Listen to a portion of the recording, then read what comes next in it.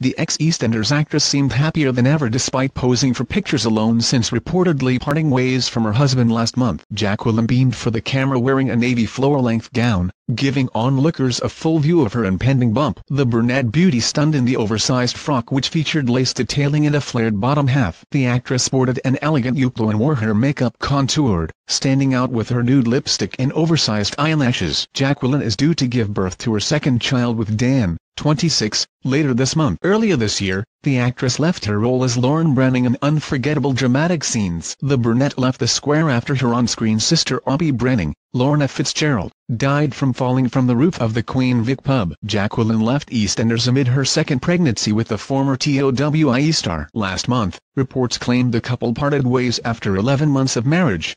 The twosome also have 4-year-old Ella. Dan admitted he is currently living with a friend and the pair were recently spotted without wearing their wedding rings during an outing. Reports recently claimed Jacqueline Jossa wants to fight for their marriage ahead of her imminent birth. A source told Closer magazine, Jacqueline is confused about why Dan would speak out like this and not talk things through with her first.